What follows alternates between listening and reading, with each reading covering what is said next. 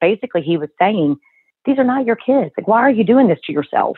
And, I got to stop you for a second because Lori's like shaking her head and looking at me, and I'm trying to figure out why. Because you're getting ready to go, exactly. That's what I was trying to tell Lori. Just shut up and step back. You're listening to the Nacho Kids Podcast, where we discuss all things step family related. Real stories, real people, real help. Your hosts are the creators of the Nacho Kids Method and the Nacho Kids Academy Step Family Coaching Team, Lori and David Sims. Good evening, David.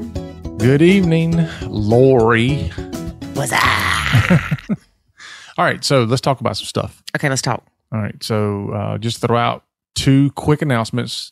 If you want to apply for a free month in the Nacho Kids Academy, we have a scholarship program going on. So you can send a video to contact us at nachokids.com with just some stuff about your blend and why you feel like you should get a free month in the Academy. And it doesn't have to be a video of your pretty little face. It can be a video of anything. Yep. So do that. Apply for it. We have plenty to give away. All right. And the next one is we are requesting that you awesome people who listen to our podcast give us some anonymous feedback. I started to say unanimous feedback. So go to nachokids.com/feedback and just fill out a quick form and give us some feedback and let us know what you like, dislike, and all that jazz. All right. So let's get into what you and I want to discuss, which is how do you deal with part-time kids who still should be treated as full-time family? I see a lot in our Facebook group and other Facebook groups where the stepmom will say, well, the kid's only here every other week, so they don't need a whole bedroom. Mm-hmm. Or the stepkid's only here every other weekend, so they don't need their own bedroom. Right. They may not need their own bedroom, but they need their own space. Yeah. Even if that space is shared with another sibling, whether it be a step sibling, our sibling, whatever, the kid should still feel like that's their home. Just because they're not there every single day doesn't mean that's not their home. So just say David traveled with his job and he's gone 2 weeks out of the month. When he comes home, it's still his home, right? Do I get to stay in the same bedroom? I take that look as a yes. Yes, it's still my home. And then I see stepmoms that'll say, this is my house. And I'm adding that to the list of my pet peeves with blended families. Okay, if it's your house and your significant other lives there, is it not their house too? Even if you pay for all the bills, it is still legally their home, and you would have to evict them if you wanted them out. Not only that, but that puts a really negative stake in the ground. Well, it's my house, my rules. Well, it might be your house and your rules for your house, but those ain't your kids.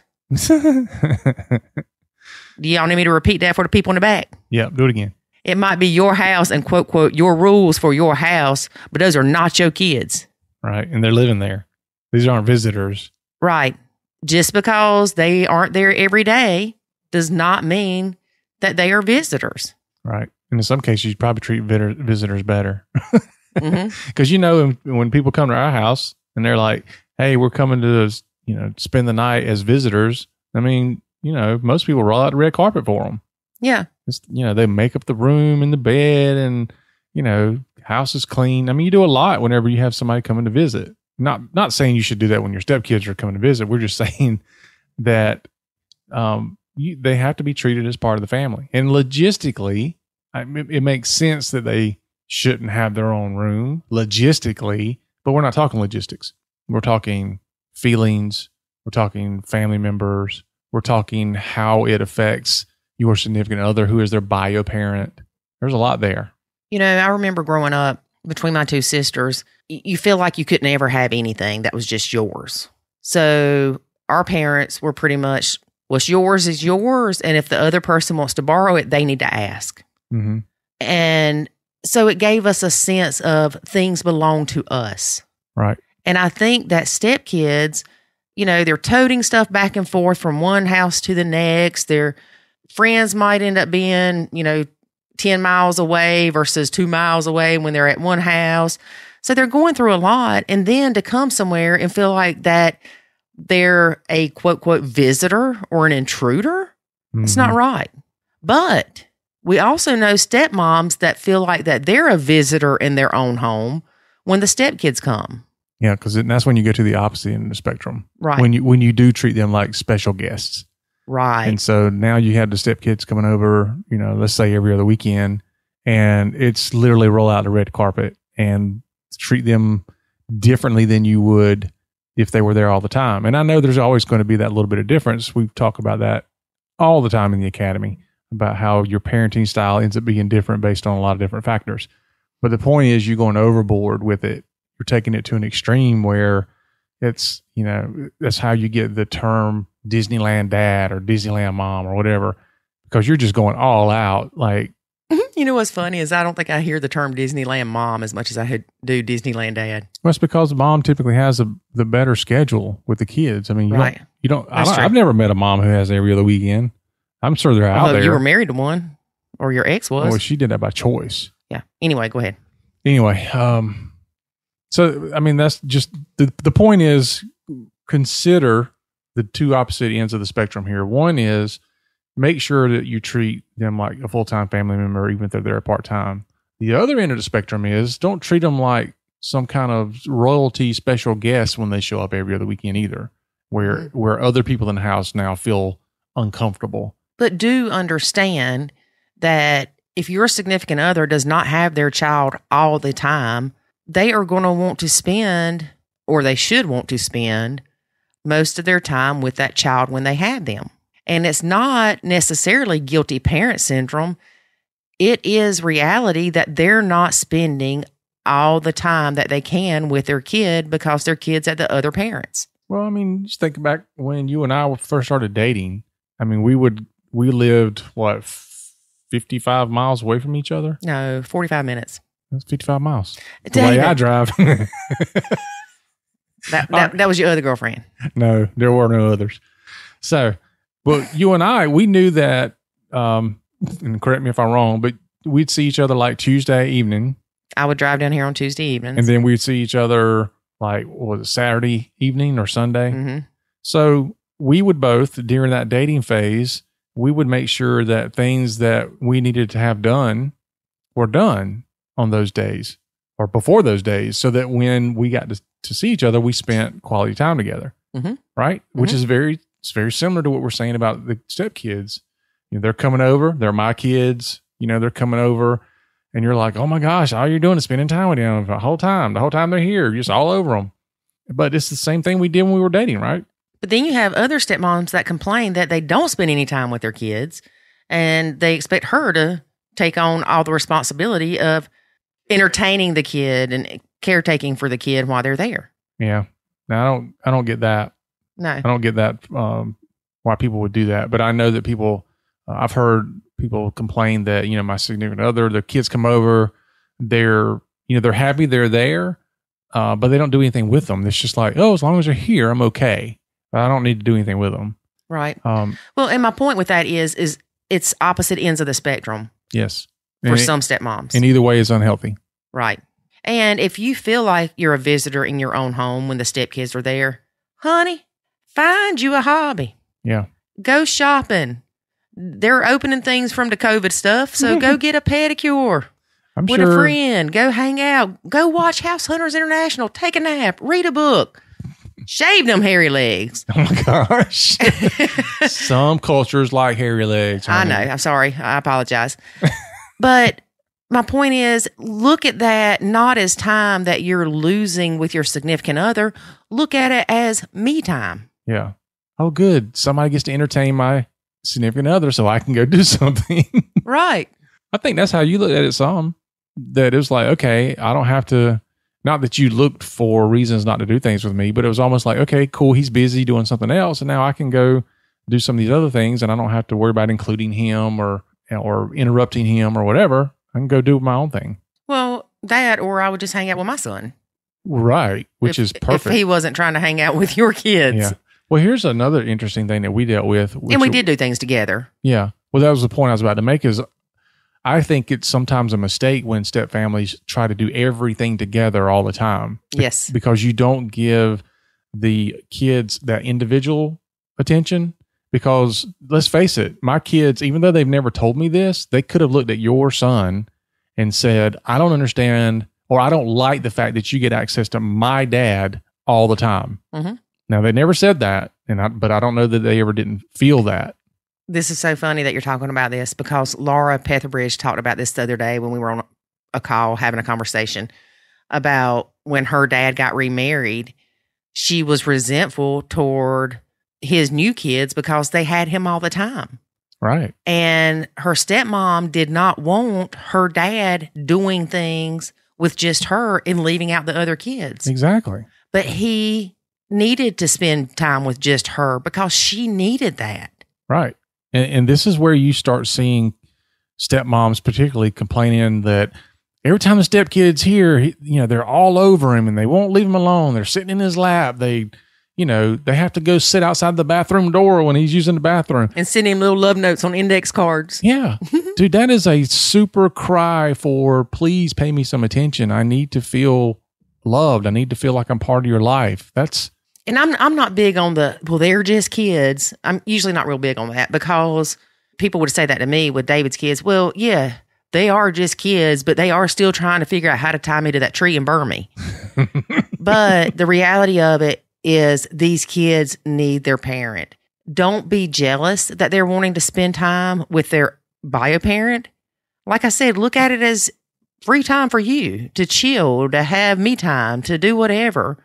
But also look at it as you are married or in a relationship with an awesome person that wants to spend time with their kids. Yeah. And the kids need to feel like, number one, that they're loved, and number two, that they matter.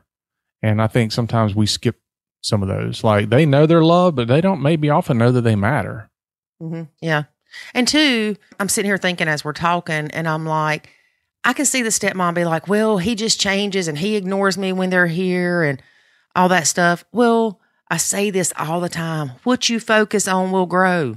Mm-hmm. So you can focus on, he puts me on the back burner when they're here. Or you can say, you know what? He is awesome stepping up and spending time with his kids. Yep.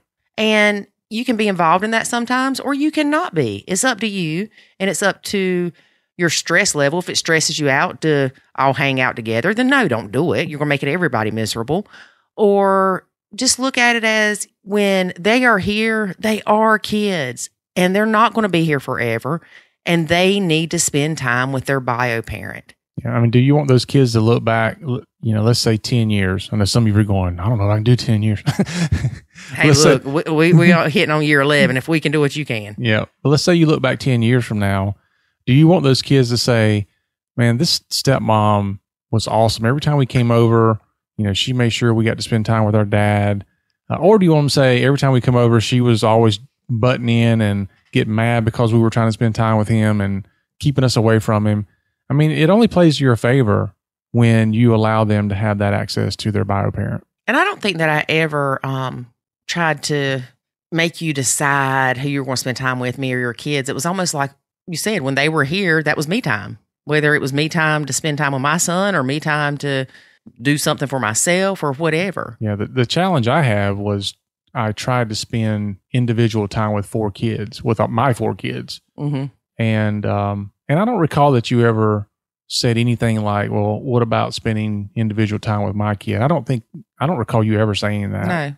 No. But the challenge for me was, if I were going to spend time with one of my kids while they were here, that means the other 3 were in your care, or I had to find somebody else to care for them. Right. And so, depending on the stage we were at the time, that was very, very difficult or impossible to do. Yeah. At one point it was, you are not leaving those kids with me. Right. Period. And so I couldn't do it.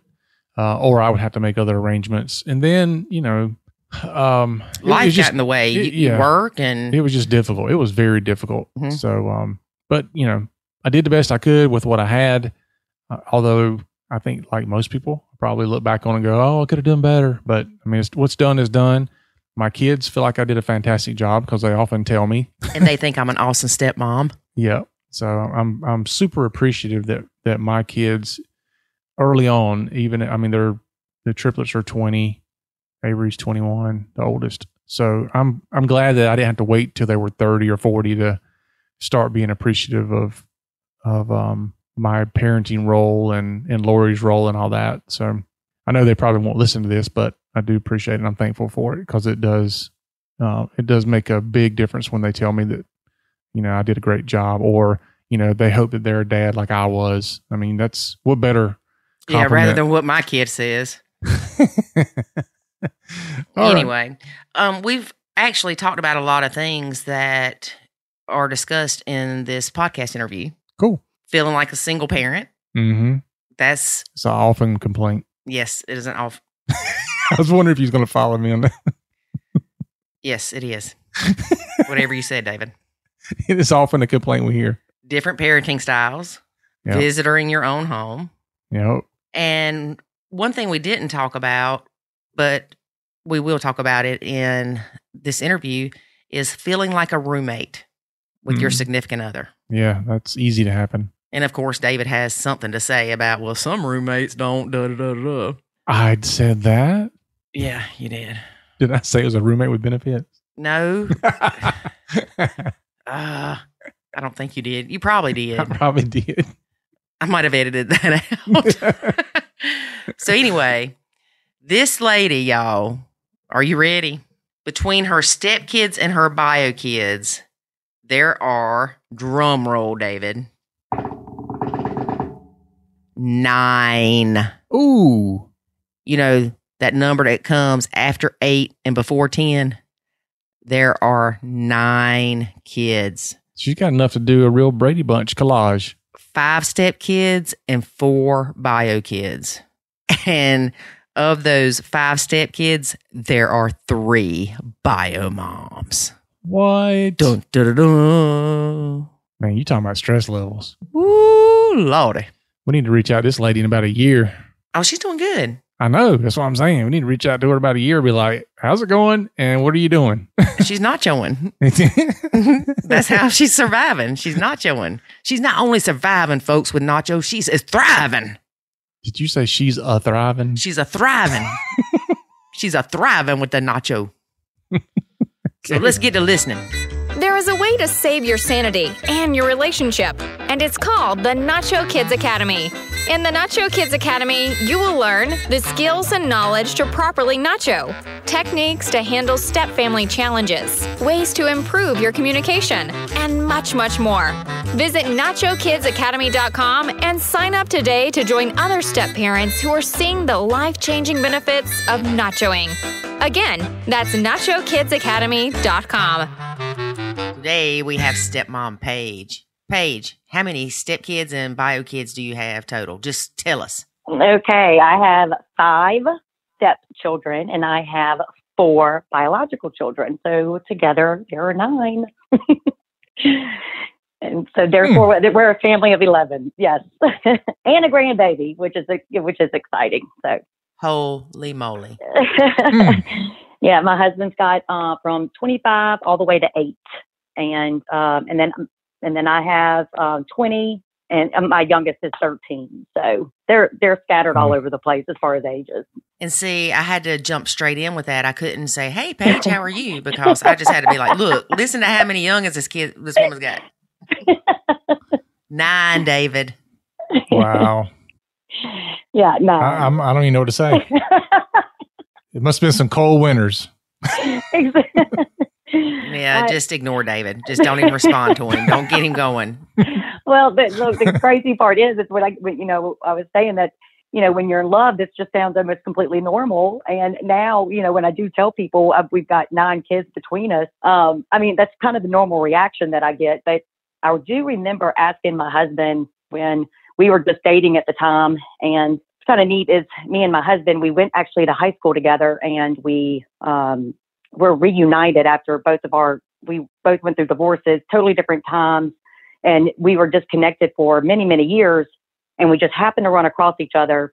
And we've been pretty much connected ever since. But whenever we were together and we started talking about our kids, and we were both kind of amazed. We both had big families. I said, God, does it scare you to have possibly 9 kids, like if this goes any further. And he was like, no, it's really not that scary with the kids. He said, it's the 40 something grandkids that really scare me. So, so I guess we do have a good potential of having a lot of grandkids underneath our belt one day. So.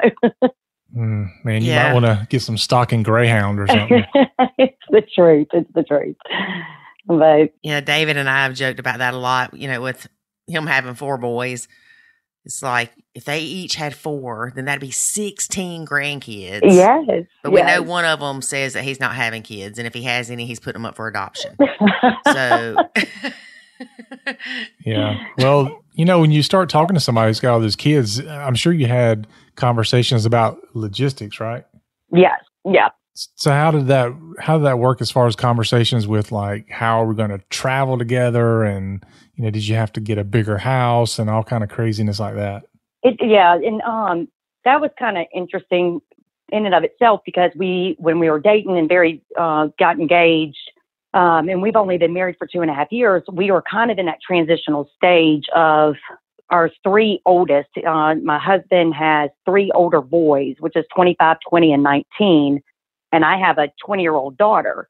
Well, so that's 4 children altogether that we were like, okay, they're kind of in that transitional stage of getting them past the 18, trying to, get them out on their own. So our 25-year-old lives by himself. The 20-year-old lives with his mom. And then the 19-year-old lives with us. And my 20-year-old daughter, she actually has an apartment. So it is very doable, because while we basically did whenever we were shopping for houses, we just had to have a 5-bedroom. And I'm a real estate agent. So lucky for us, I was able to kind of get the inside scoop and get a good house that fit us and kind of dig a little deep in that. But it definitely caused us to kind of think creative, because we were both in situations where we owned our own property before, and we both were wanting to keep our properties and maybe turn them into a rental investment, or maybe, have it an opportunity for our older kids to be able to have that as a backup if they wanted to live there. So it did just cause us to have these non-traditional conversations that, I guess, out of the box questions. You know what I'm trying to say? Like, it's not the normal conversations. You really have to kind of really think outside the box when you're putting 2 big blended families together. Yeah. I mean, you have to have a huge kitchen table. You have to drive a bus. Yes.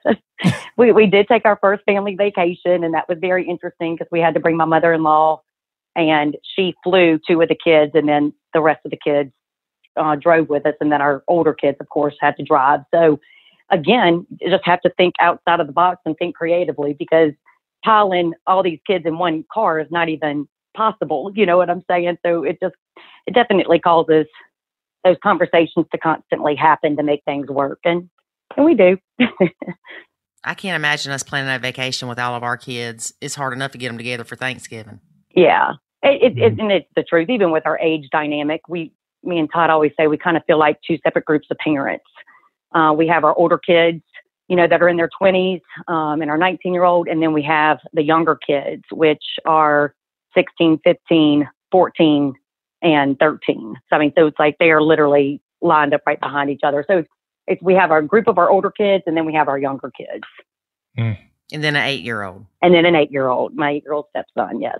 Why stop there? Just keep going. Yeah, so, my head hurts already. Well, so I'm gonna make your head hurt just a little bit more, because where this gets a little bit, I don't know, I hate to use the word crazy. I think it's not really explaining what I want, but I also have 3 bio moms. My husband has 3 moms to his children. So there is a huge dynamic. And I have of course I have a ex-husband and his wife.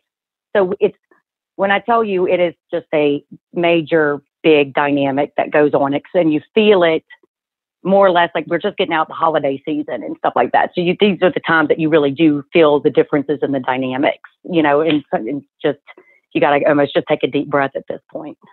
3 bio moms? 3 bio moms. Yeah.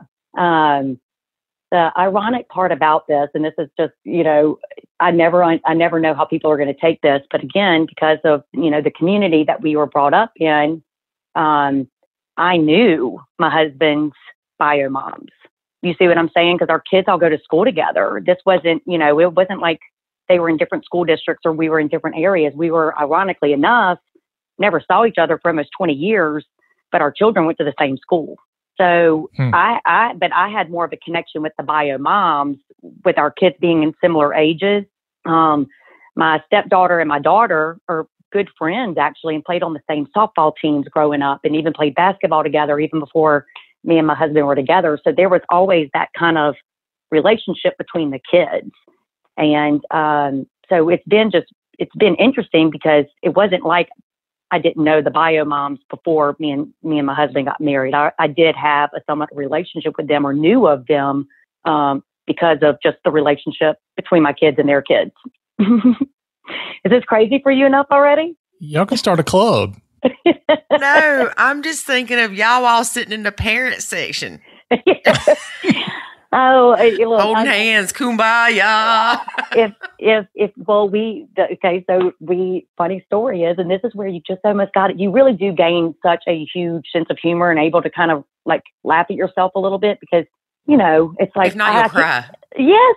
Because it's like, I can't even imagine what people are thinking because it was our daughters. My daughter, my 20-year-old now, but she was of course 18 when she graduated, and my husband's son, they were actually in the same grade together and they graduated the same year and they were friends, or, at least knew of each other. Well, they had senior night, and can you imagine how big, it was? Like we had this huge clan of people, walking across the field, for their senior night, and we're switching places and switching, because I wanted to walk across with Tristan and then I needed to walk across with, my daughter. So it's just, you just almost have to laugh at yourself. And it does create, you do have to just sit back and say, you know what, I love it, Lori, how you said it. If I can't laugh about it, I'm going to cry about it. So I choose to laugh about it. Yeah. Well, at least your daughter and his son didn't date. No. In fact, her best friend was, dating my stepson at one time. But so like I said, there was a good relationship, and they were, of course, very accepting of me and, Todd dating at the time, but they were also transitioning outside of the house. And I think that that's what kind of helped them keep things in perspective. I don't think they ever would have wanted to live under the same roof together. So we were conscious about that, even dating, and when we were kind of planning on getting married, because we definitely wanted to see them make that transition out of our homes before we took the next step and got married. So that was something that was important. You said y'all were together 5 years? Yes. And have been married 2.5? 2.5, correct. Okay. All right. I'm trying to think of what to ask because I'm still stumped on the 9 kids, 3 BMs. Yeah. And we do have, it's just one of those scenarios on sometimes of, we talk about, or I hear on the podcast quite a bit, and this is where, the podcast and just, hearing y'all stories and hearing other people's stories is just, a nice validation, because every step family situation is so extremely different. And I have a good relationship because of Nachoing that y'all really brought to my attention. I am so grateful because I think it has afforded me to have a cordial relationship with the mothers, versus it getting out of control because of let me put it like this, and I hope I'm not babbling. Whenever you said this over and over, you go into a step family, you do have these unrealistic expectations on how you want things to be, and you want them to be as normal as possible. And, I was 6 years single. And so in my head, it was beautiful to bring back, a man in the house. And I was able to buy a nice home with my husband. And I had these expectations, and I went overboard with my 8-year-old stepson and my 13-year-old stepdaughter, and, just trying to be there for them and trying to, go to every parent teacher conference and every sporting event. And it was running me ragged. And at the same time, it was causing conflict due to not because of what the bio moms were doing, or they weren't high conflict. It was more the fact that my boundaries were not being set up correctly. And it was causing me to have some kind of resentment, because my boundaries were off place. Does that make sense? Right, because you were trying to fit in somewhere that there wasn't an empty space in the first place. Thank you. You just said, you said it perfect. And that's been a hard thing for me to gulp and to realize and to accept. Because, I have 4 kids of my own. It just felt natural to go into that mom position and feel like I needed to take over. And my husband really didn't mind it. He is a little bit more of a passive personality where he didn't mind me, going in and sitting them down and making them do this and making them clean their room and making them. And I'm not a drill sergeant by any means, but I'm high expectations, and I was just treating them like I was treating my own kids, and it just wasn't flying. It was one of those situations where the kids were almost happier when we first got married, and my kids included, they were just starting to see. I almost had a better relationship with my stepchildren before we got married. And then the relationships just started going backwards because of my boundaries that were not at all appropriate. Right. You were overstepping to the max, and we get told wrong advice all the time coming into step families. And that is why I think I've told you that I'm an advocate for y'all's podcast, and I don't care who it is. I will say you need to connect yourself with this podcast, to this website with Nacho Kids, because this is good, solid advice. Y'all talk about it all the time, loving your stepchildren as your own, and you knew what you were getting into. All these cliches, even whenever I was, before getting married, I was even getting some pre-Christian counseling, and there's that's even not, some of that's even off big time. And out of ignorance, we're being told wrong a lot of times. And it calls me to extend myself so thin, and it is taking a long time to get that back, and to get a good gripping. And it's been so refreshing, because when me and my stepdaughter were heading down a path that could have been destructive, it might take her 3 or 4 days to want to have a conversation with me once she comes back into our house. But by day 4, she's picking with me. We're back in each other's space, back in each other's quarters. We can pat each other on the back, but it might take 4 days before she really wants to talk to me. And before, when that kind of behavior would take place, I took it personal. I took it as disrespectful. I got in her face a few times, which is I look back now and I'm almost embarrassed to say that out loud, because I took it as disrespect. And y'all said something on your podcast that said, sometimes the kids have got to rule the relationship in the beginning. And when I started allowing that to happen, and I started seeing that this is kind of a trend here, it takes her about 3 or 4 days to warm back up to me. And then it all ends up panning out okay. She is a only daughter, and her mom is not married. So it's just them two whenever she goes back to her mom's house. So I deal with 3. They don't go back to one house and where they all are looking and thinking and operating alike. They all go to 3 different separate places. Then they come back to our 3 house. Different sets of rules. Yes. And so I can only imagine just the height of emotion that as she's 13. That's probably a little bit emotional going, from one extreme. She's the only child. Her mom's not married. And then she comes back to our house and it's a zoo. I can imagine it takes about 4 days for her to, want to have a conversation with me.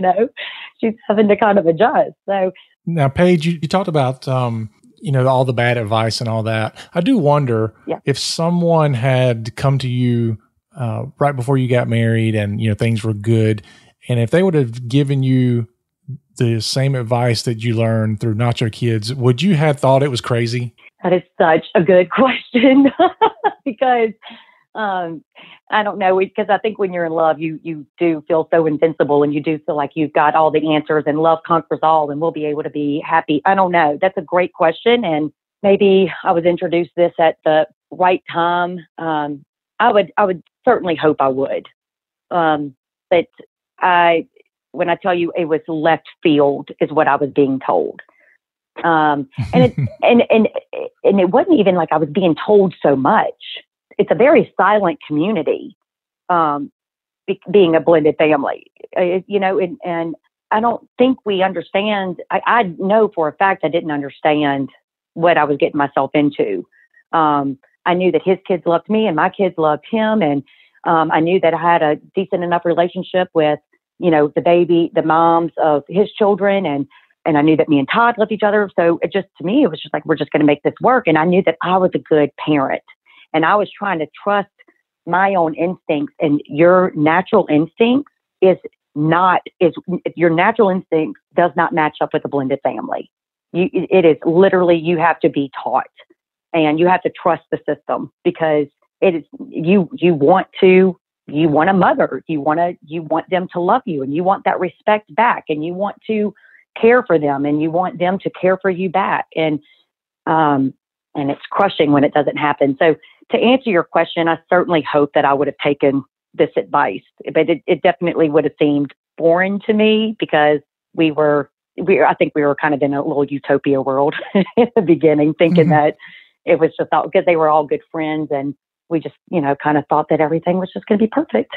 So we say that a lot when people learn of Nacho. If it really depends on where they're at in their relationship, and we can always tell that often people will, find Nacho, or they'll reach out to it once they've hit that point where it's like nothing else is working. I have nothing else to lose. I'll give it a try. Yep. And then that's when they do it. Every so often we'll run into somebody, like we met somebody who, I think they were like 3 months into their marriage, and they're like, yeah, we're doing Nacho. And I'm like, dude, I wish I'd have known about that early. Yes. And that's how I found y'all, was out of desperation and doing some online research and podcast research. And whenever I ran across y'all, I was definitely searching at the time. Telling Lori, through just our emails, I've started a local community that is going to be called Blended Bloopers. And all I want from that is, because it is like, we've just named it to be the silent community, and we don't want it to be anymore. We want it to be talked about. It's just like when somebody becomes pregnant, you're so quick to reach out and try to help and try to give resources. I want that, and the same thing with the blended community. You want everybody giving you advice. Yeah. Yeah, but with good resources, not this is how I think, this is what I think, this, but just a place where people know how to get good resources, and where it is getting actually talked about in a truthful, but also lighter side. Even in the step family community, from the people that are out there doing the coaching and counseling and all that, there's still a lot of people that look at, Nacho Kids as being like, what in the world are they doing? Why are they saying to do that? That's just terrible, and it makes no sense. And especially when you look at going outside the blended family, when you start explaining our methodology and things we talk about to people that aren't blended families, oh my gosh, it's like, how dare you? Yes. Oh yeah. And then what happens is, somebody that didn't understand nachoing or criticized it, you'll see them start sliding in, and they'll be like, man, things just changed. And it's like, welcome to the dark side. Because it can switch so quick. You just said something. It can change so quick. I can be at a height of feeling like everything is just grooving in our family, and then it can take one little, it's not anything that I might do, they might do, but I'm talking a hormonal change. Anything can switch, and it can be a totally different day. Because we've got all these, we've got nothing but teenage hormones coming through the house. So it can change so quick, and it can change daily. And y'all said it so great the other day in one of the podcasts that I heard was, you don't have to separate yourself from everything. It's what causes stress, and what causes stress on y'all's relationship. And that has been a big saving grace in my decision making on what to kind of go forward and act on, or what to back off and kind of take my hands off of, because is this going to cause strain? Is this going to, stress me out? And if so, then just back up and go along your merry way. Yeah. And a lot of times you have to ask yourself, does it really matter as much as I'm letting it? Yes. It's a great question to ask because as I was confessing to you, with my 19-year-old still living at the home, there are decisions that are being made that my husband, he just doesn't see a problem with it. And I'll be as specific to tell y'all. I mean, he lives in the little mother-in-law suite that's still connected to the home though. So it isn't like he's got his apartment. I mean, he's still inside of our house.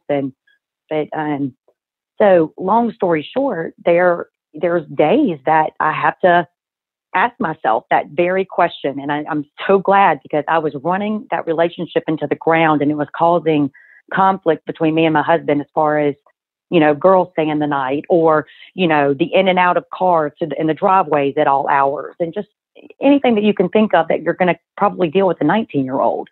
And he's a great kid. That's what I want to make very clear is the fact that I needed to step back and say, this is just not for me to over care about. Like, why am I letting this? Nacho Kid. It is not my kid. That's right. And why am I letting this consume me? Why am I? So it causes me to ask myself, and it causes me to have some self-reflection and pause, like we talked about before. Just be quiet and just pause for a second.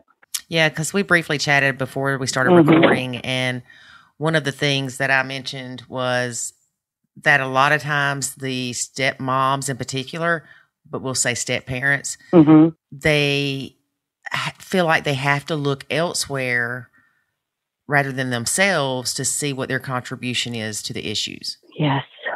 Yeah. And it's easier to blame the kids. They're kids. They're annoying. They're teenagers. They're stinky. They're smelly. They're dirty. They're disgusting. They're, They're not yours. Yeah. That's right. That smell don't smell as bad when they're not your kids. Yeah. Yeah. So it's a crazy roller coaster of emotions on even how you feel towards them if your boundaries are not in the correct place. Because being so mad at them when if I would tell you a story, you would probably look at me like you got mad about that. But it was just because I'm in the height of the moment and, it's just because, I take things a different way. And so therefore, however I see it is how it really went down. Right. And that's not always the truth because my height of emotion was like up at, level 10. And they're just looking at me like, you've lost your mind. And that's where I've made the vow that I'm not going to look like a crazy person because of me overextending myself. And then at the end of the day, I'm going, but wait a minute, why doesn't anybody look at it the way that I'm looking at it?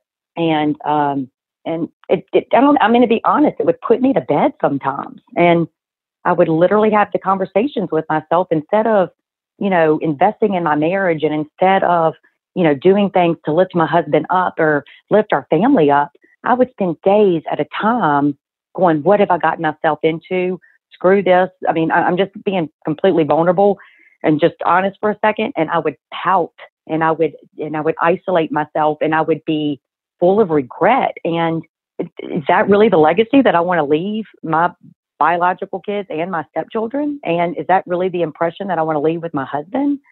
And I was just, I guess I just had to kind of be in that little dark place for me to just self-reflect and say, this is not really just the situation. This is really how you're dealing with the situation that's causing a lot of the issues. Right. Mm-hmm. So I'm interested to know what your husband thought about all this. Like, does he know anything about you doing this thing called Nacho? And yes. Did he does? Okay. How did that go?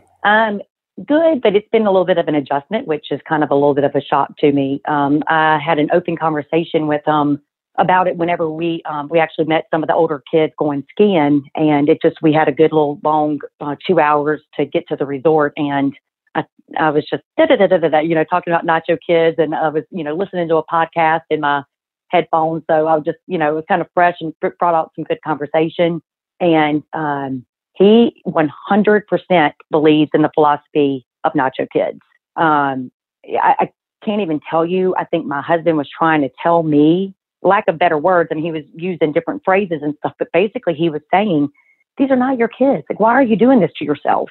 And, I got to stop you for a second because Lori's like shaking her head and looking at me, and I'm trying to figure out why. Because you're getting ready to go, exactly. That's what I was trying to tell Lori. Just shut up and step back. Okay. Just making sure we were talking about the same thing. Oh my gosh, I love it. I set that up, Lori. I'm so sorry.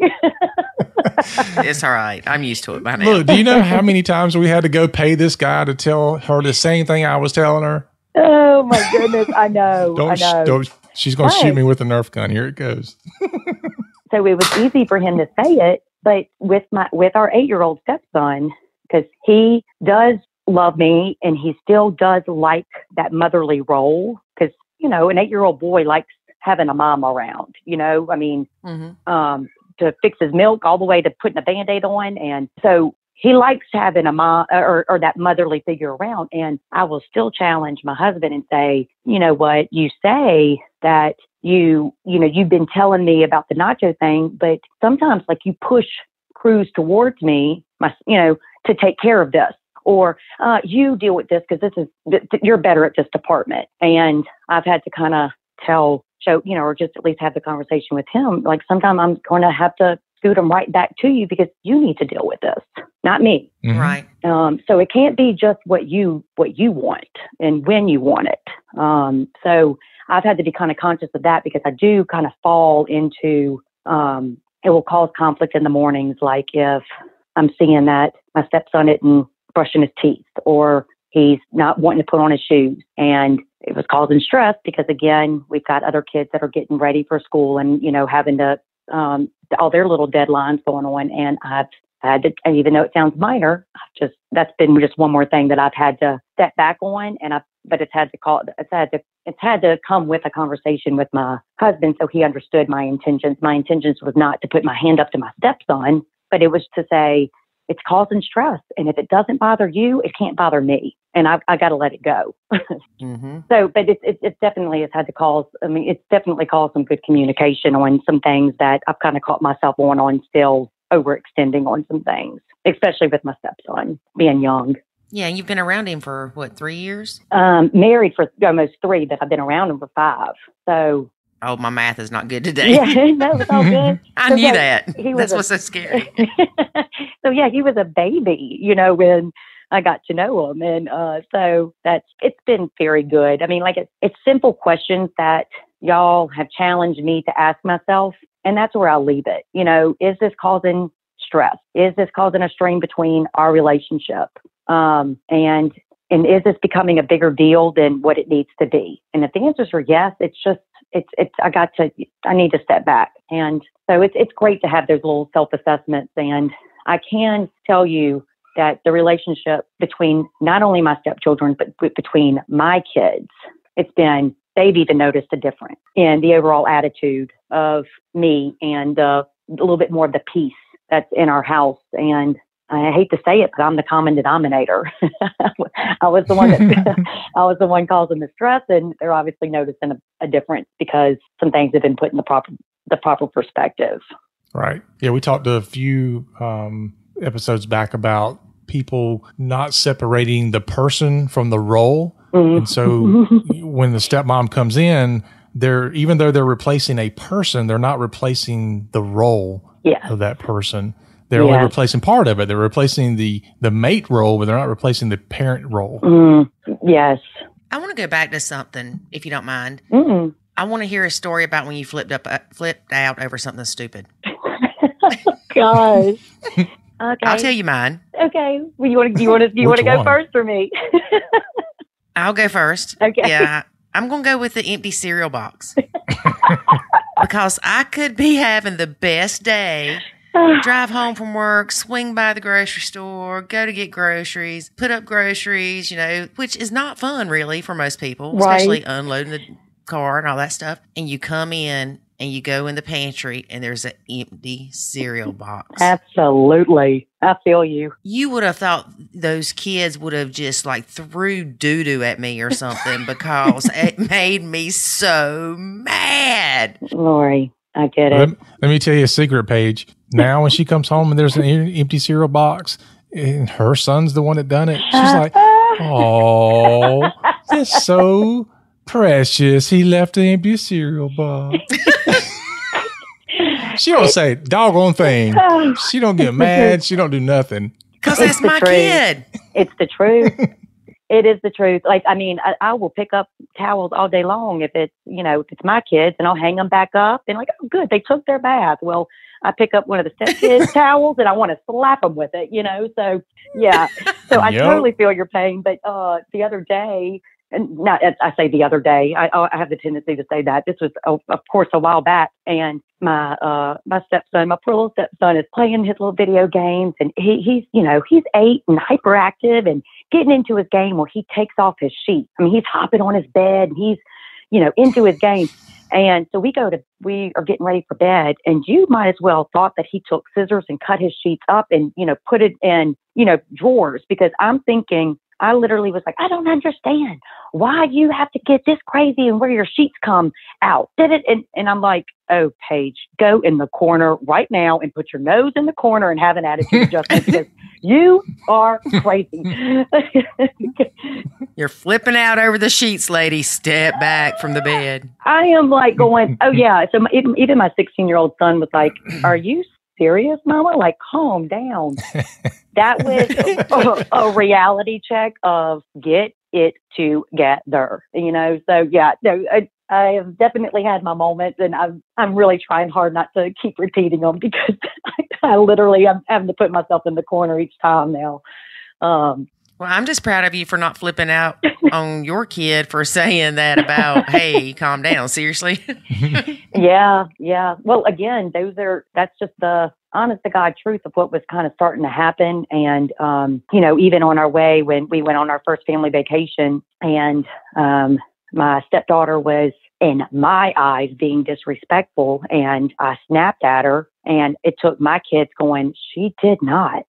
Like, you're angry from this and this and this from the other day, and you're carrying it into today, and it needs to stop. Like, it's obvious at this point. And I'm like, I am so humiliated. Okay.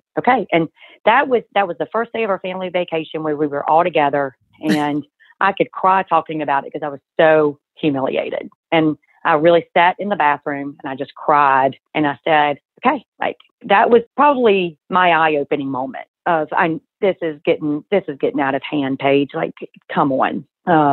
So yeah, at that point, it's not telling yourself you need to do it. It's like, I've got to do it. I've got to do it because I am mixing so many things. I guess the best way of putting it is there were so many things in my bucket that I was so upset about. And because some things that were causing conflict between us at the time were legit. I didn't make up everything, but it was causing every little thing to be blown up, and which is just honestly not fair. And like you said, they're kids. And so I never did anything destructive by any means, but I want to protect that relationship with my whole heart.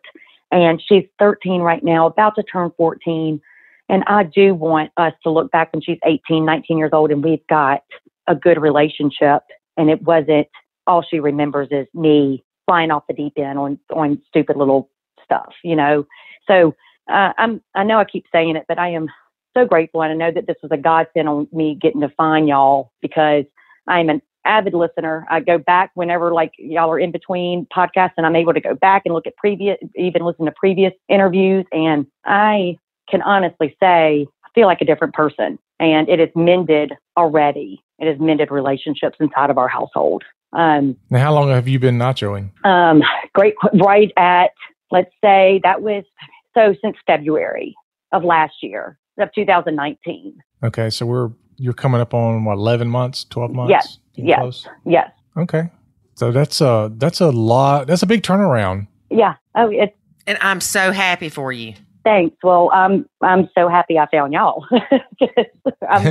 Do you remember what the first thing was that you implemented that took the pressure off? Yeah. It was on our vacation.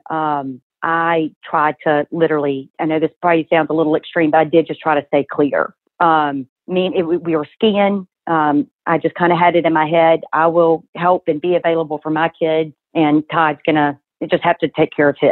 Like, that's where because it wasn't the fact that, that wasn't the first time I'd heard of Nacho Kids. It was the first time that I was like, I've got to dig into this. Cause I knew of Nacho Kids pretty much very close to right after I got married.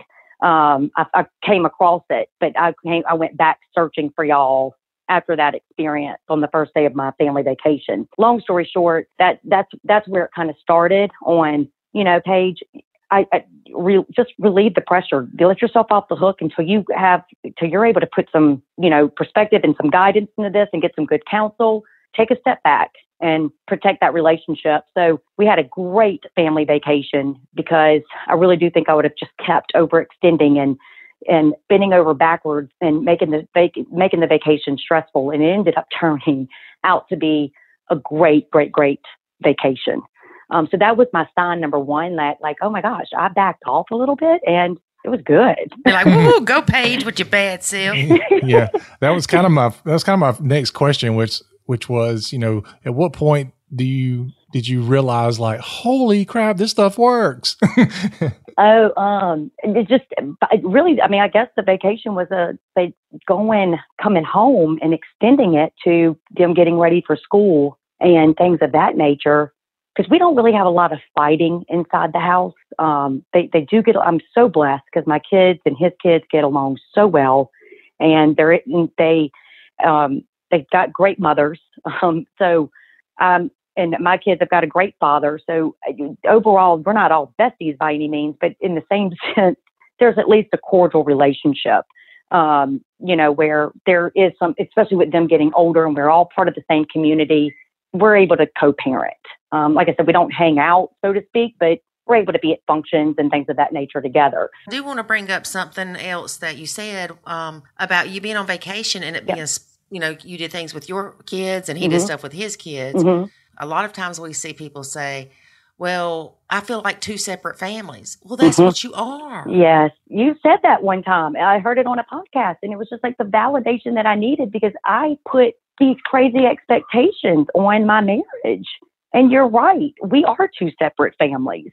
Bottom line is that's exactly what we are. And for some reason, I did not see it like that. I wanted this nuclear, like I owed that to my children. Like, oh, I've got to give them this perfect utopia marriage. And I'm going to bend over backwards to make it perfect. And instead I did the opposite and, ran myself ragged. I recall Lori and I was coaching a couple one time and we told them that, that, you have two separate families living in the same house. Actually, you kind of have three really. And I recall the wife or the stepmom in the relationship, she was like, I don't care. This is going to be a one family household. Wow. And I was like, I'm telling you, you already have issues. And that is part of it. And if you keep doing this, it's going to completely destroy your relationship. I understand what you want, and you can get what you want down the road, but you have to build up to get to that. You can't start out with that. Yes. Yeah. I have to agree with you because it's the relationship. If it keeps getting better and better with my stepchildren, we are going to become more and more and more of a family. By me putting these expectations and my thumb on things, that's where it stops. And that's where that relationship stops. And it becomes just so rigorous and non-joyful and non-loving because it's more of my expectation is going to be stepped on this family and I'm going to get what I want instead of letting the nachoing effect kind of allow the relationships to genuinely grow instead of it being all about my demand and what I need back or my respect that I need or whatever the case may be. Does that make sense? Makes perfect sense. So that's the boundaries and since February getting home. And I got to remember that he's going to get older and he's not always going to be that baby that loves Miss Page no matter what. He's going to be a teenager one day. And I want to have my boundaries in check to where our relationship is protected. So we're not getting into something strenuous as he gets older. Right. You want to build that foundation. Yes. And that's where I'm kind of really seeing that's able to happen. So, but it's been a journey. Having two separate families, do you sometimes feel like that you're living with your significant other as a roommate? I'm so glad you mentioned this because this could be a whole podcast in and of itself. I am struggling with that big time right now. That has nothing to do with the nachoing. That has, I think because I put so much emphasis on the family, and I kind of ran myself thin for so long that was where I was giving all of my effort. And so was my husband. Like we weren't putting back into the marriage. We love each other. We live well together, Lori. But yeah, right now that's exactly how it's feeling.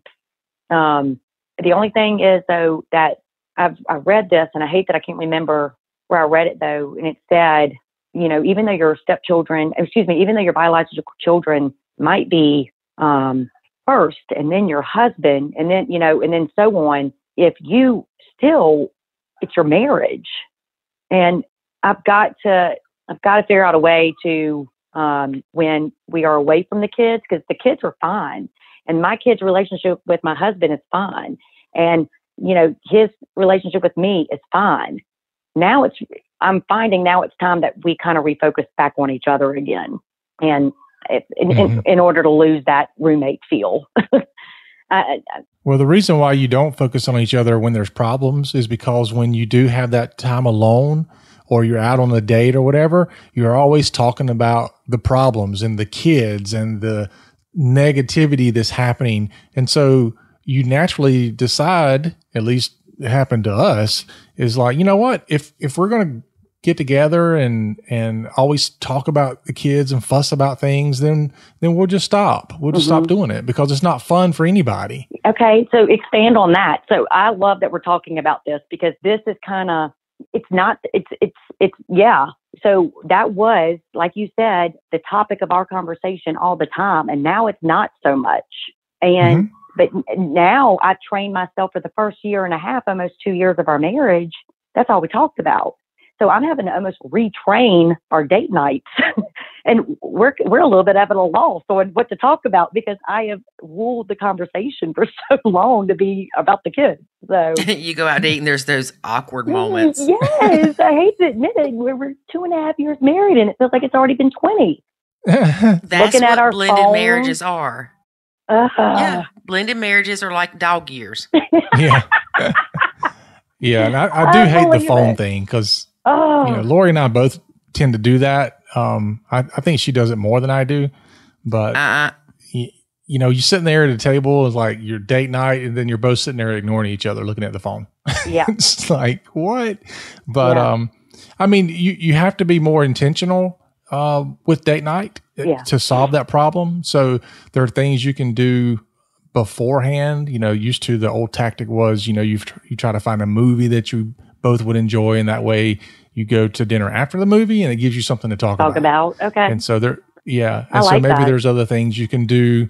Maybe if you went shopping first and then to dinner, then you could talk about, things you saw while you were shopping, or people that you saw, or whatever. So you try to find topics that you can bring up at dinner that you both can talk about. And so you're not having one of those, well, we don't really know what to talk about moments. Yeah. I'm so glad y'all mentioned that, because that has got to be, okay. So I guess I was kind of thinking that, well, maybe that's just a marriage thing, but I do believe that sometimes that is presented from a blended family, and life is just a little different, so I'm glad that conversation got started, because I definitely do want to get more intentional about that, because that is, I could so see how blended families can get in that rut big time. Well, it's kind of like nuclear families going through empty nest syndrome. True.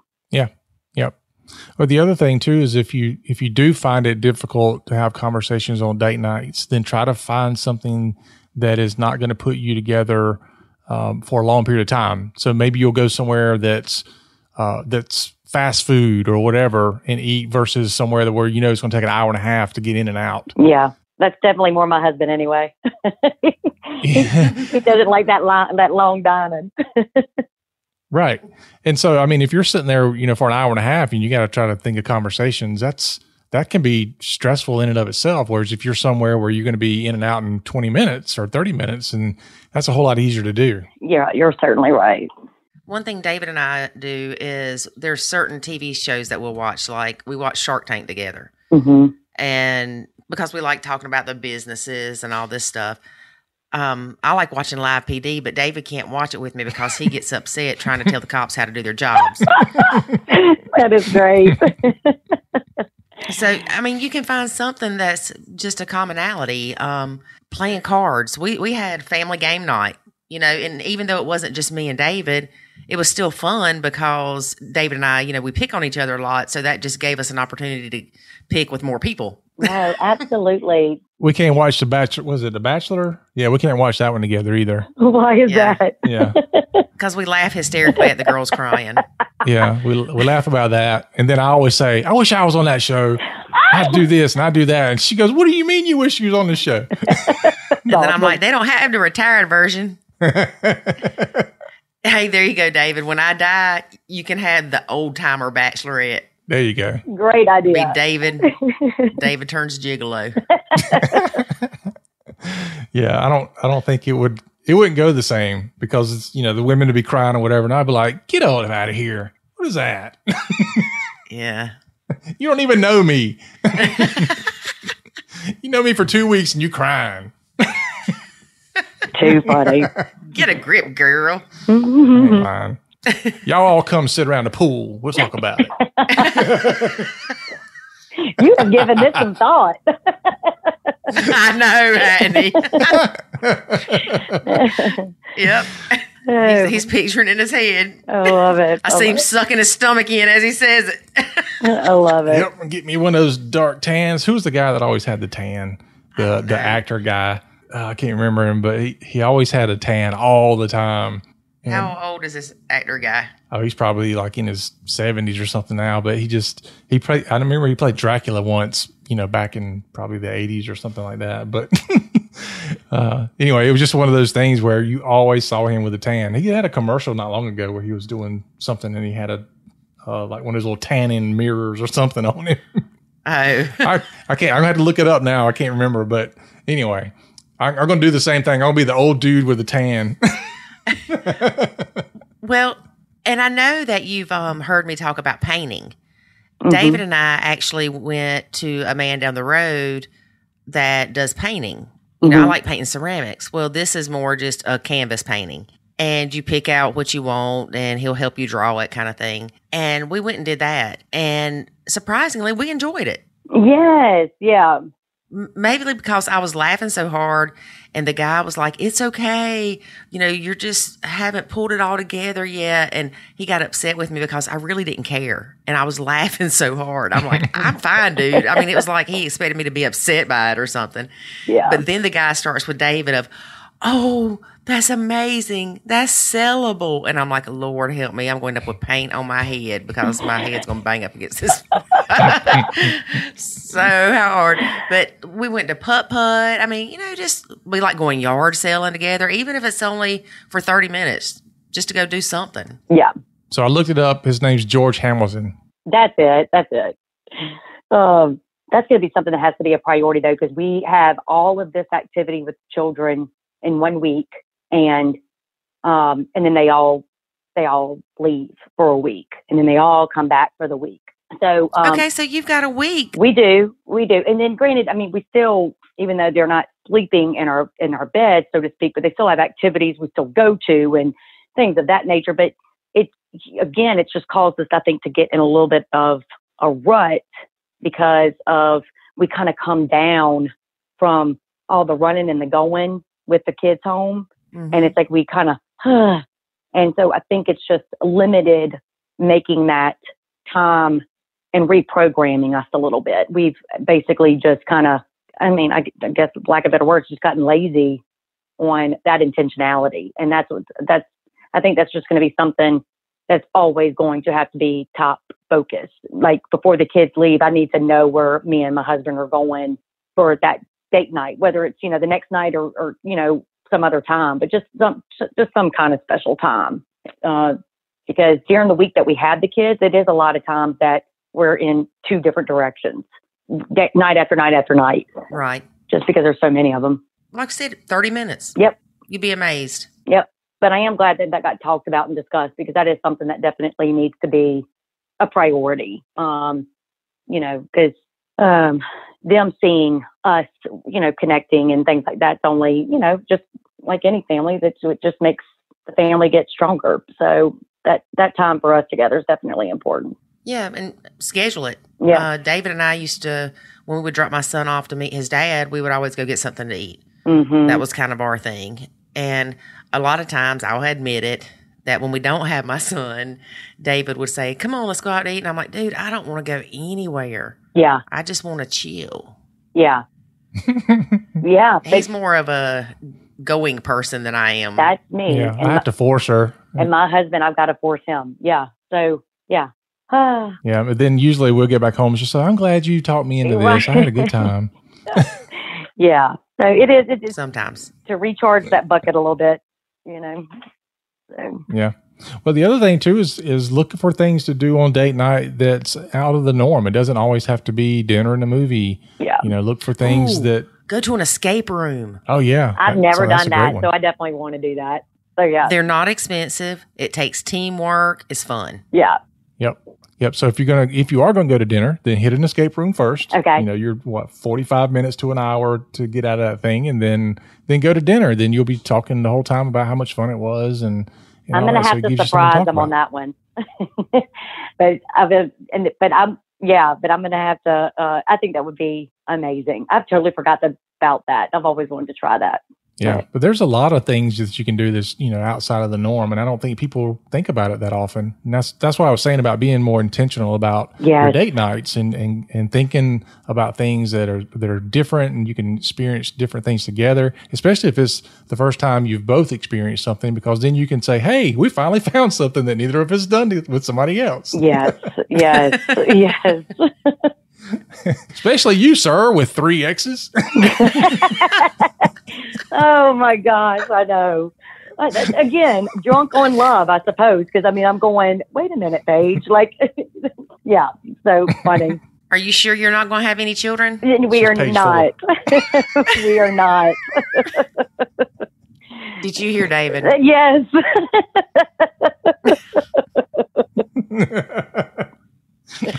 I'm sorry. Whatever. At least she's not page 5. Exactly. That's true. Yes. That's funny. I guess when you start snoring, he's like, turn the page. All the time. It is kind of cute though, because whenever my stepson was young, the joke was he couldn't remember page, or he called me paper. So I'm glad that paper didn't stick. I'm glad he finally got my name down.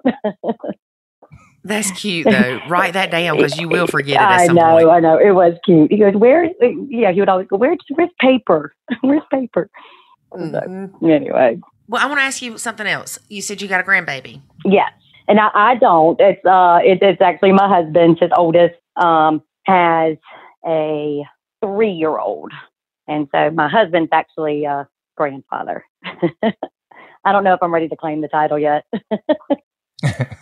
Well, that's what I was going to ask you is, I mean, do you see the child often? Do you goo and gaga over it? Or is it kind of one of those? Good question. I'm not there yet. No, no. Whenever the grandchild was able, was kind of being brought a little bit more over to our house, because my husband and his oldest son have got a very, very close relationship. It was, to answer just very quickly, no, it's not at all like a goo goo gaga over him. He knows me, but he's not like extra like running to me by any means. And that's okay. He's the older he gets, he comes over here a lot more often, and he is precious, and I'm so glad to have him in our life. But Todd is definitely more of the papa, and I'm just more Miss Page. You see what I'm saying? Mm-hmm. So he calls you Miss Page, or that's what they... Yeah. He just calls me Miss Page. So, but yeah, he's still so fairly young, though. Not until, I don't know, 6 to 8 months ago, because he's not with his, the mom of the child. So it's a split custody kind of situation. So, okay. Yeah. So he he now brings them over a lot more often. Right. But I guess you'll be telling him about Nacho Kids for long. yeah, you better believe it. Get him a membership to the academy for Christmas. Exactly. There you go. Exactly. And so you might not need it now, but at some point. And he may not ever need it, but his next girlfriend / wife / whatever may need it. Yeah. Mm-hmm. Yeah. I thought that was funny when Paige said that she ran across Nacho Kids' website earlier and then she just kind of kept going. Then she had to go back to it and find it later on down the road. Yeah. I mean, because I loved it was so catchy, and I was like, oh, this is smart. Like, you know, but I was also like in this little utopia mindset that I've got this figured out. You see what I'm saying? Yeah, I'll never need this. Yes, yes. Those poor people, Lori and David. Yeah. They struggled so much. They just didn't know. Yeah, they couldn't figure it out. Bless their hearts. Oh my gosh. Yeah. Bless their little hearts. Yeah. No, bless Make my sure heart. to add them to the prayer list. Yep. And then when things started going south, you're like, what's them stupid people's name again? It was something Was it catchy. Taco Kids, Burrito Babies? What was it? Burrito Babies. That's great. Yeah. No, it immediately made sense when I came back around. Yeah, immediately made sense. So. Yeah, I'm telling you, I can't explain enough to people when that counselor told me they are not your kids 862 times. Yeah. 30 minutes later when I was making fun of him in the car on the way home, it was like, poof, that's it. Yeah. Like, hello, have you not been paying attention? Same thing I've been telling you for months. See, knock him out. I'm going to knock him out. Where's Nerfy? Oh, absolutely. Yeah. Look, yeah. this will be the second Nerf gun. I know, it's so funny because y'all were talking about the Nerf guns the other day, and I have some in my car that I keep for my stepson. Just like, they don't come into the house. They just like, I keep them in the back of my car for like something fun. So anyway, yeah. So now I keep it in the front seat with me. I'm like, okay, I've got my Nerf gun now in the car. Like quit talking, So yeah, y'all inspired me to have my own Nerf gun. Awesome. Yeah, we got to get a Nerf sponsorship. Yeah, exactly. Yeah, really. I'm planting that seed. Yeah. Yeah. Listen to whatever from our sponsor, Nerf. Like, look, I said your name 862 times. You should give me at least a penny. Exactly. That's funny. See, ours are these little compact ones, like you could hide them in your little pocket or something. I love it. That's great. Yeah, concealed weapon permit is what she needs. I need to line me up some more bullets. Let me tell you what my son did is he decided to take the little squishy part off the Nerf.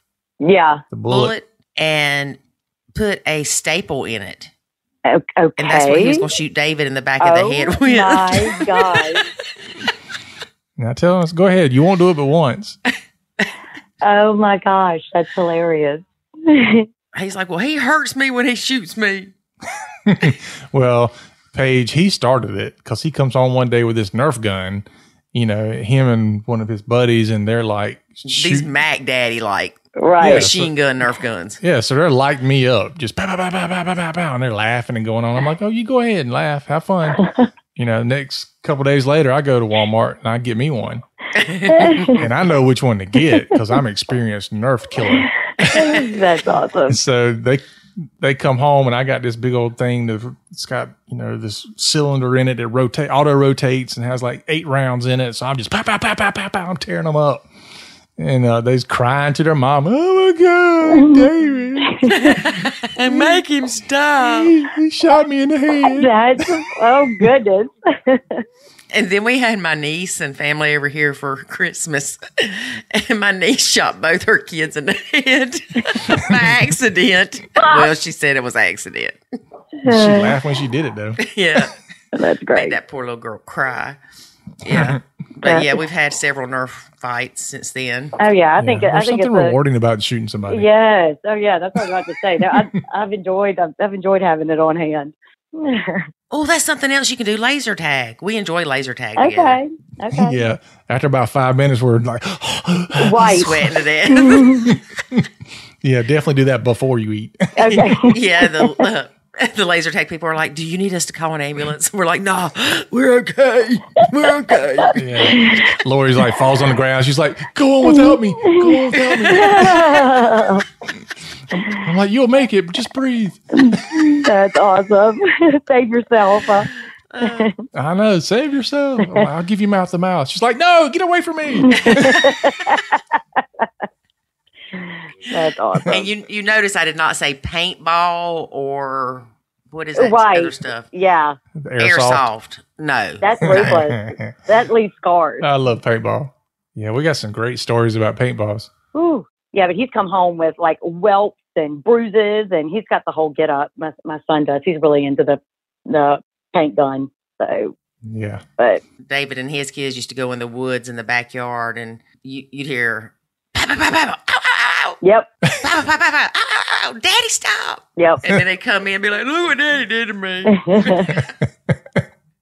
I'll never forget that one time. The first time we ever played paintball with the triplets, they were, I don't know, how do you think they were? Probably 12-ish. Yeah, I didn't let Jackson play because he was still too little. Yeah, so we go out in the woods behind our house. We're playing paintball, and they're having a blast and all that, and shooting at the trees and stuff. I'm like, all right, here we go. We're gonna play. We're playing war now. You go on this side, and we'll be on this side, and then we got to capture the flag in the middle.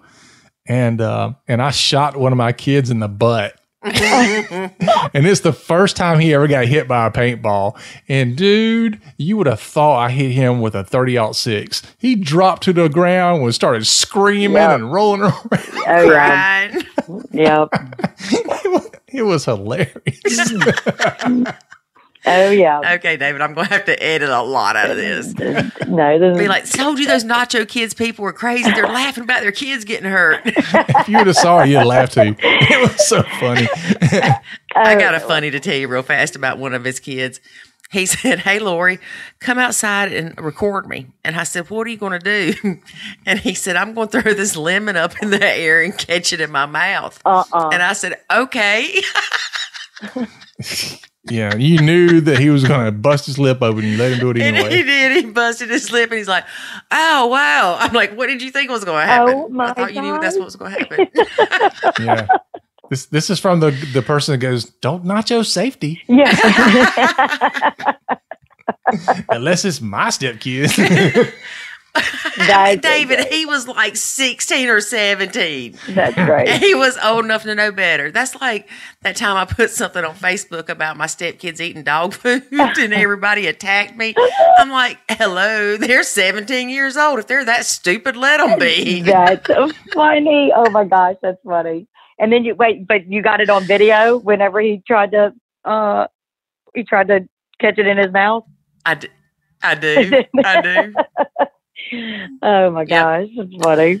We've got several good videos on those kids. One of them was one of them came home right after boot camp or whatever and decided to teach himself how to do backflip. Mm-hmm.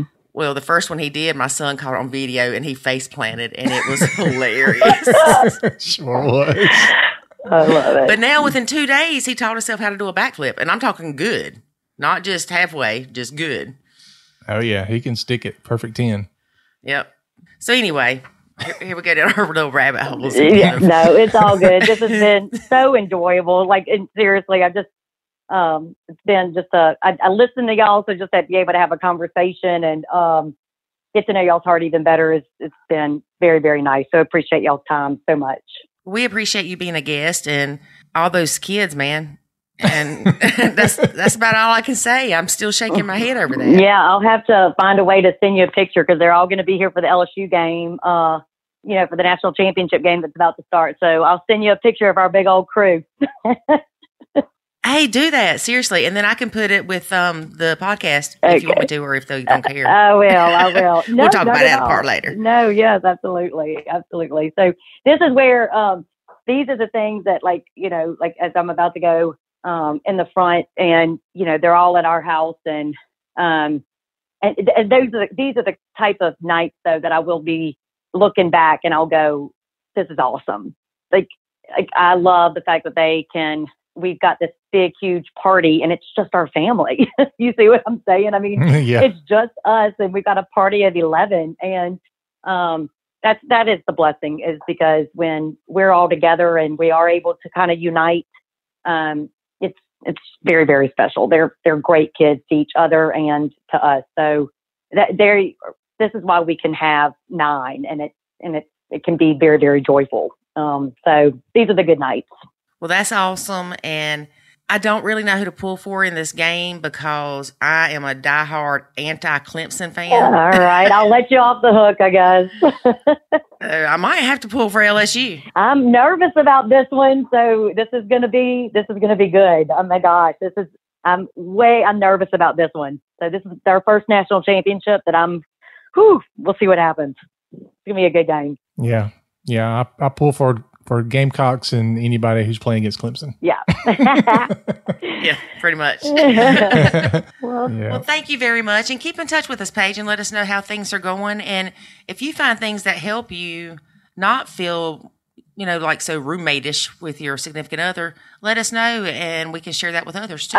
Definitely. Because I'm like I said, I'm glad we ended up talking about that, because I can see how step families can get in that zone quickly, and it needs to be intentional to get out of it. So, right. Yep. Well, there's always a few things roommates don't usually do. Yeah. Okay, it's time to go.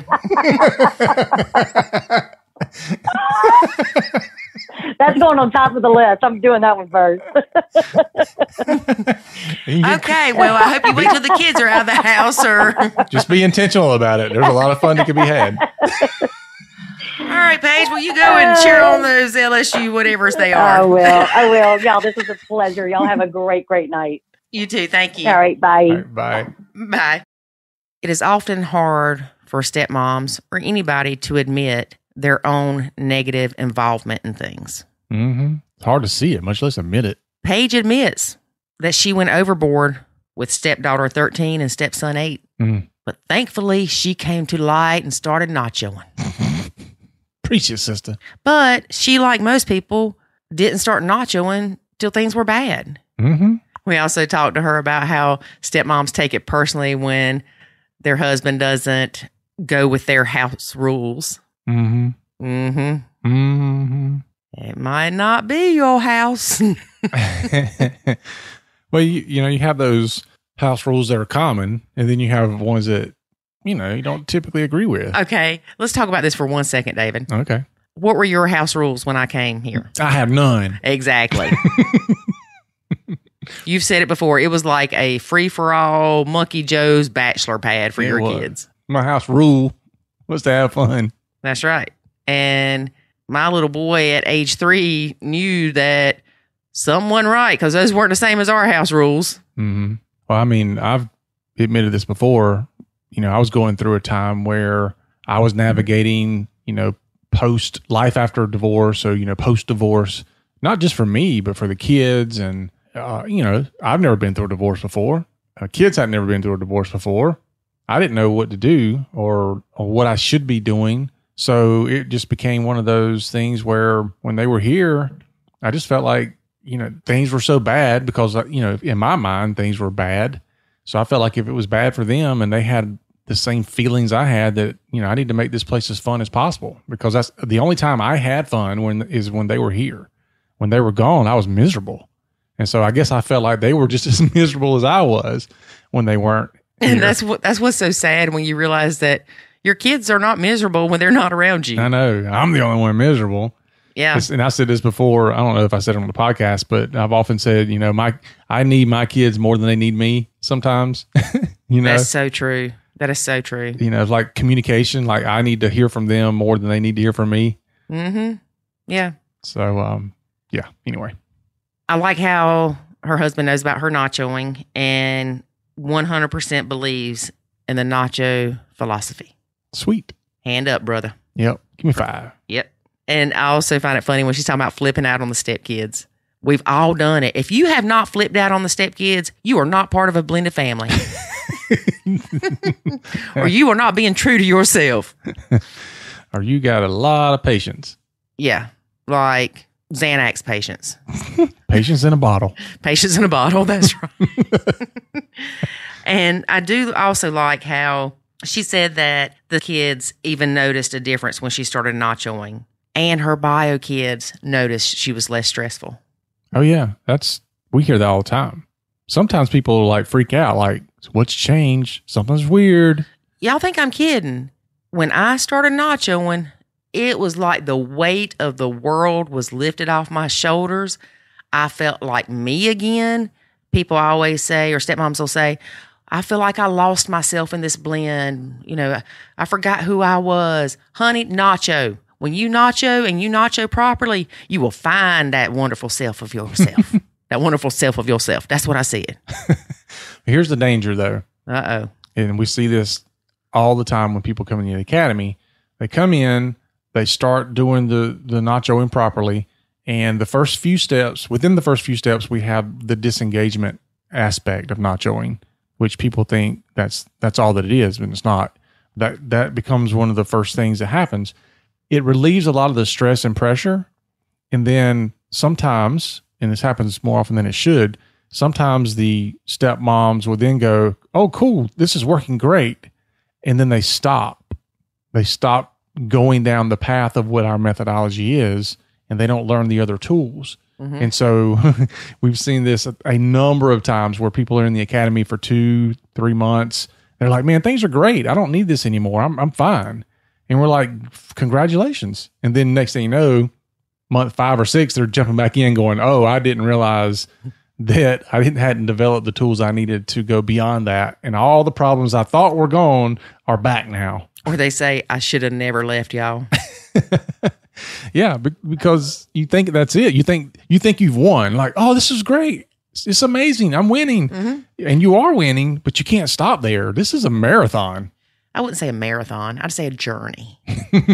But there's so much more that comes with it. For instance, if you, quote, quote, disengage too much, eventually you could start feeling left out, lonely, and all that. Right. Yeah, it's not just disengage and stay in that disengagement role all the time. That's not healthy. Right. And so when we have people that hit different milestones, we know they're ready for the next step. So for instance, someone will say, you know what? It's not my stepkids. It's how their bio parents allow them to act. Ding, ding, ding. You're on to round 2. Or I've disengaged. Things are great. My significant other has stepped up with their parenting, but I'm starting to feel left out, or I'm feeling lonely or uninvolved. Ding, ding, ding. On to round 7. There are steps with this. There's emotions to be expected. And a lot of times, no, we don't tell you what to expect because we don't want you to go, oh, yeah, I feel that way. Let's go to the next stage. No. Yeah. You have to feel that way to be able to progress to the next stage because it's growth. Mm-hmm. Yeah. And everybody goes about it differently. It's like the stages of grief that people, they go through stage 1, 2, and 3, and then 4. Then all of a sudden, next thing you know, they go back to 2. And then they jump back to 4 again. And then, it all depends on how things are going. Everybody's unique and individual, which is why it is impossible to help people through like the Facebook group, because it's too much involvement in what's going on in somebody's life in order to give them anything of real value in that kind of medium. Yeah, and like you said, a lot of people just think that nachoing is disengaging. It's not. If that's all I would have done, we still would have been divorced. Yeah, we wouldn't need the academy either. We'd just go, hey, yeah, just disengage. Yeah. But no, there's tons of stuff around mindset, around how to identify your triggers. Self-reflection, self-awareness. Yep. So, learning how to have the right emotional weight on things. Mm-hmm. I mean, it's just a bunch of stuff. It is a lot of information and education around how to make yourself a better person in the blend. And I always love it when people go, wow, these problems I'm having aren't really step family problems. These are problems that are typical relationship problems, typical family problems, typical human problems. But we help with those too. So it's not like we go, oh, okay, since that's a typical family problem or a typical relationship problem, go talk to somebody else. No, we don't. And but what I like about that part of it is that people shift the blame. Like they don't start blaming the step family. I didn't have these issues until I got into a step family. Well, that's probably not the case. Or it's just not because you're in a step family that you have these issues. These issues can arise even in a bio family. But you have to admit, it seems like when something happens in a step family, it is magnified times 100. Oh, yeah. It absolutely is. There's a lot of different dynamics to maneuver and figure out in a step family that you don't have in a blended family. I'm sorry. In the bio family. You said step family and blended family. Yeah. I was like, the step family is different than the blended family. Anyway. So good show for today. Yes. All right, folks. So remember. That Paige had 9 kids. Oh my gosh, that's crazy. Yep. So remember to apply for the Nacho Kids Academy scholarship. So contact us at nachokids.com to apply for that. Also, remember to give us some feedback on the podcast. It is completely anonymous. So head over to nachokids.com/feedback to do that. And then join us next week because we'll be here every Friday in your ear and not in your face. Hey, we might get in your face. We might start some YouTube stuff. Oh, there you go.